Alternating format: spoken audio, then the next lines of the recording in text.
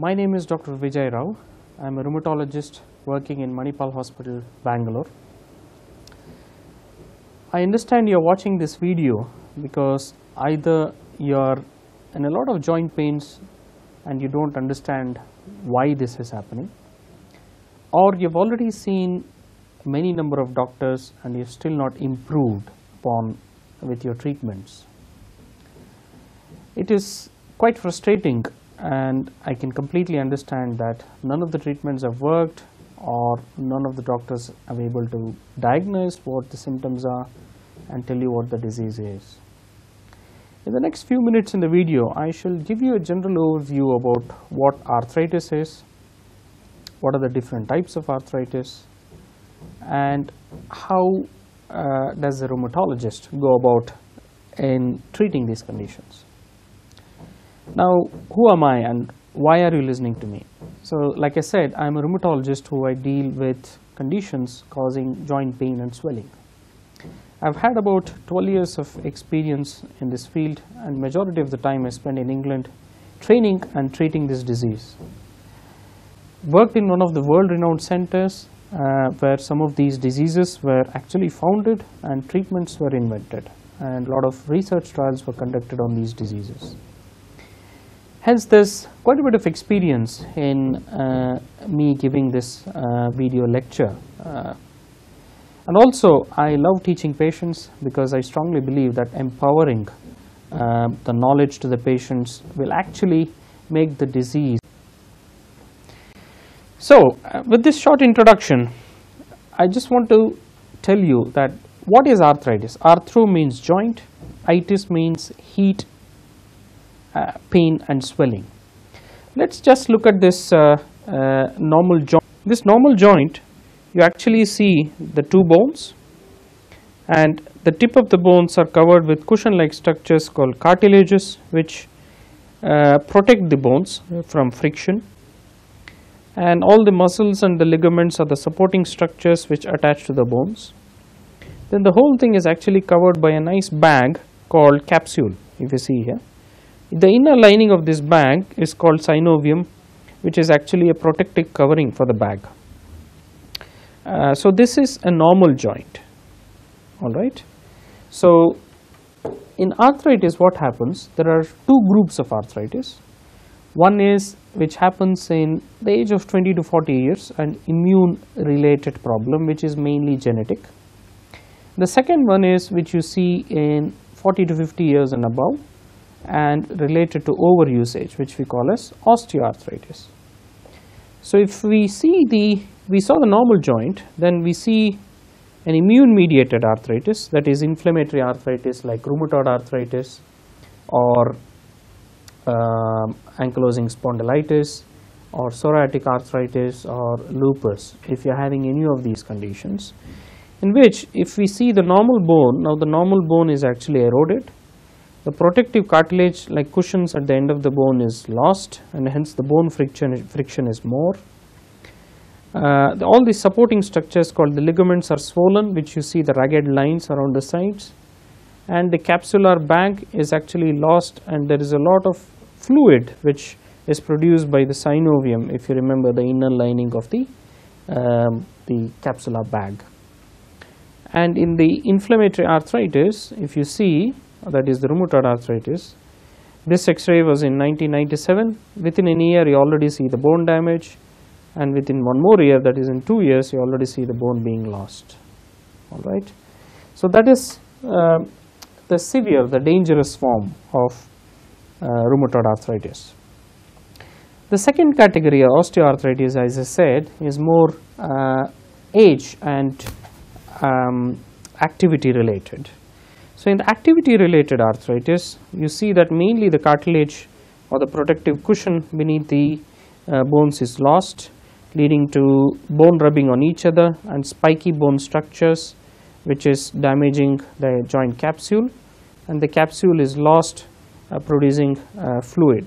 If you see, the fluid collection in this type of arthritis is much less compared to the rheumatoid arthritis. And if I want to show you an X-ray, this is where we are talking about osteoarthritis, where the cartilage and the joint space between the two bones is lost, the bone sitting on the bone, and this is a typical knee, osteoarthritic knee, which happens in old age and also due to overactivity. If you see the other knee, it's also heading towards this but slightly less. And when you see the same X-ray for this person, the leg looks like this. The normal straight leg is lost. This is more like a bow-like structure, and this is what happens with osteoarthritis. And this is again an X-ray. If you see initially early stages of osteoarthritis, within 4 years it is narrowed, and within 7 years it's completely narrowed. So it is within 7 years it's taken its full toll. The same osteoarthritis you see in an elderly gentleman's hand, which shows a lot of nodular swellings due to bone damage. So in general, these are the two broad categories of arthritis, that is osteoarthritis and rheumatoid arthritis. Now, when should you see a rheumatologist?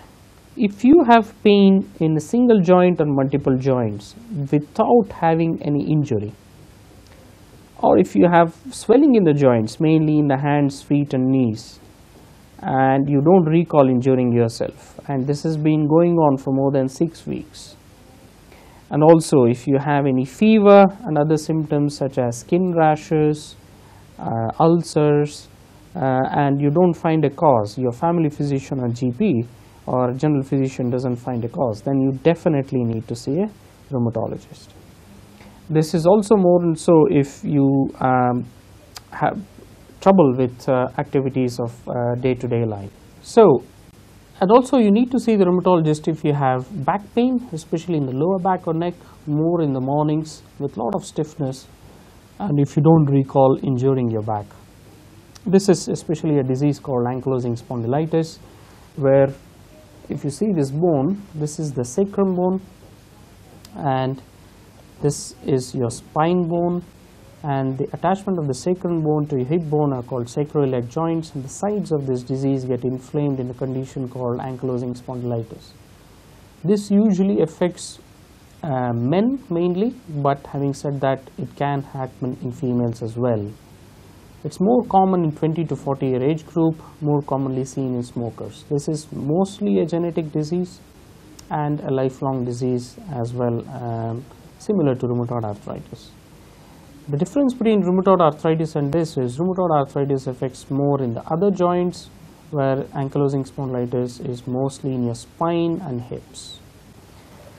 Now, who gets arthritis? The common mistake which people think is arthritis happens only in old age.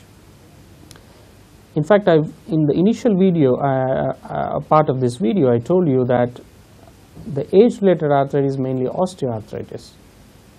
Other than that, it's the rheumatoid arthritis which affects the young people, and even ankylosing spondylitis mainly affects the young people. So age is definitely not a criteria. In fact, arthritis affects small kids as well, and males and females are equally affected. What causes arthritis? There are multiple factors. Mostly it's an element of chance, what we call as destiny, to put it in layman language. If you look at the scientific cause of it, mostly it is genetic and lifestyle induced, such as smoking, sedentary lifestyle.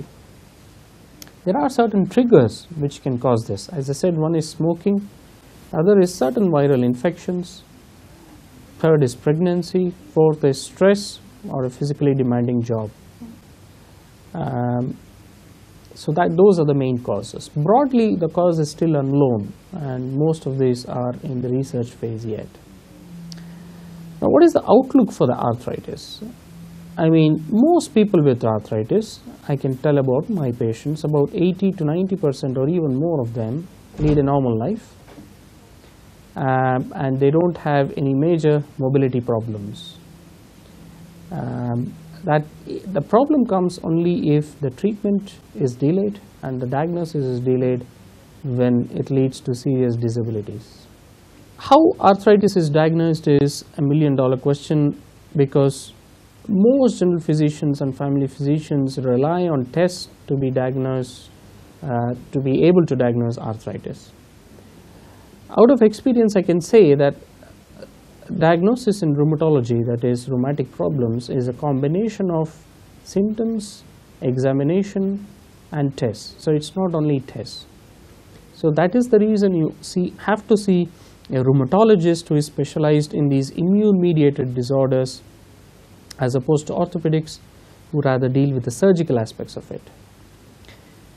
So the rheumatologist will actually ask you symptoms which you have to mainly look out for: pain and swelling in the joints, multiple joints, mainly involving hand and feet. The rheumatologist confirms this on examination, and there are certain other findings such as rashes, mouth ulcers occurring in certain forms of arthritis. What tests are there for arthritis to help diagnosis? Lab tests will actually establish the diagnosis of rheumatoid arthritis and actually tell us whether it is severe or mild. It will also check for inflammatory markers, and it will help us to give a baseline estimation of liver and kidney functions for us to be able to start treatment.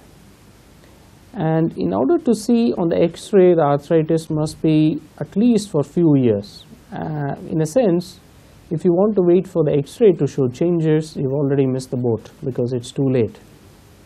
These days, newer imaging techniques have come, like ultrasound scan and MRI, which detect the arthritis at a very early stage, and hence your rheumatologist will be able to help you about this.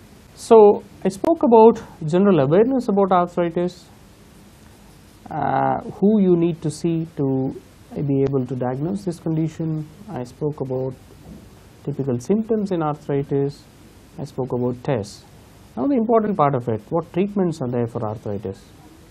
To be honest, there is no single cure for our rheumatic diseases. We do a combination of things for the patients to feel better.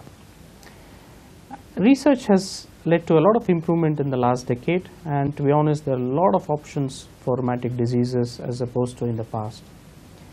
The common myth that there are no treatments and patients will suffer is completely wrong. With the right kind of treatment given at the right kind of time, patients can lead a normal life, and some of my patients are actually marathon runners. Treatment must be tailored to the needs of each person. There is nothing called a blanket treatment. So do not compare your treatment with another rheumatic disease patient because his disease extent and severity is different from yours. Always the risks and benefits have to be weighed. Even a small intervention such as walking on the road can have risks, and for that fear we don't stop walking on the road. And I commonly tell this to my patients that at the time we start treatment, the benefits of the treatment are far more than the risks of side effects. The treatment mainly is in the form of medications. Medications come either in the form of tablets or injections. It's important to start medications as soon as possible because the sooner it is started, the more effective it will be. In fact, these days it is said that if we ever start treatment for rheumatoid arthritis within 3 months of diagnosis, then it is possible that we could stop treatment after 2 to 3 years. And this is definitely true. Research is strongly backing this. Hence, it is important that it is diagnosed sooner and treated sooner.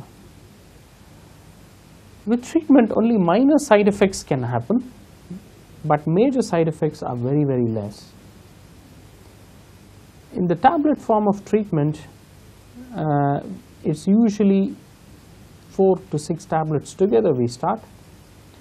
Tablets work slowly. They work in about 3 to 4 months time, and it's not immediate benefit the patient sees. So it is vitally important that you don't stop treatment, that it is not working within a few weeks or months time. You give yourself 3 to 4 months time and consult a rheumatologist before stopping treatment. Because if you stop treatment, then your immune system will become resistant to these tablets and there won't be any treatment left. So in terms of tablets, there are 3 types. One is the painkillers, which is used only for short term to control pain, and if taken long term, then it causes serious side effects. And the tablets which we use long term are used for rheumatoid arthritis and different inflammatory arthritis such as SLE, vasculitis, psoriatic arthritis and ankylosing spondylitis. We do need blood tests frequently and at the start before starting these tablets, just to monitor if they are causing any side effects. The newer class of drugs, which are thankfully a byproduct of the recent research, are called biologic agents. These act on the cellular level, which blocks the messages from white blood cells which cause inflammation. So in effect, biologic agents are like drones which attack specific houses with terrorists, rather than the tablets which are like missiles which attacks the whole city. So what the biologic does is it reduces the damage other than what is needed, and hence other side effects such as gastritis, vomiting sensation, and all those are prevented. So they are quite specific drugs. The benefit of biologic agent is it works very well, and 100% response with these biologic agents, and it works sooner. And research has shown that if it started sooner in certain group of patients, especially in ankylosing spondylitis where it causes inflammation in the spine, then the damage to the spine and the hip joints can be minimized, thereby preventing surgical interventions. That is, it prevents surgery at a later stage. It gives back the quality of life. The quality of life is certainly more on the biologic agents. That is, you can go back to your normal life and do whatever you like to do as you were doing before. Tablets give quality of life about 60 to 70%, but the biologic agents give quality of life nearly 100%. So it's definitely worth investing in this, and I really tell my patients that especially if you have lost your job because of arthritis, you do consider biologic agents, although it is slightly more expensive than the tablets. The only risk about biologic agents is there is slightly higher chance of infection as compared to tablets. But this risk is obviously discussed with your rheumatologist, who thinks that your disease is severe enough to start these agents. A lot of patients ask me about the role of physiotherapy. Bed rest is certainly not advised in this group of patients, and exercises in water, what we call as hydrotherapy, is more beneficial than normal physiotherapy as it supports your weight and there is less pressure on bones, muscles and joints. Also, physiotherapists will teach you specific exercises for muscle strengthening and stretching with ice and heat pack, which reduces inflammation.